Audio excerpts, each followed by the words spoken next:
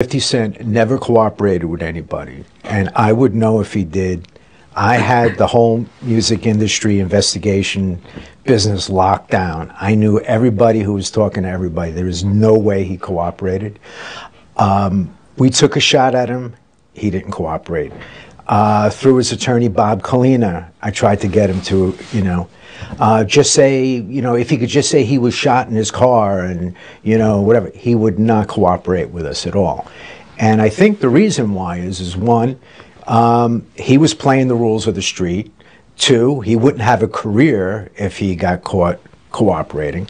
Guys have said he cooperated on an incident where he was stabbed or somebody was stabbed, maybe it was Yayo in the studio. He didn't cooperate on that, and these guys were going to sue or something. One guy sued and won some money who worked in the studio. They never cooperated.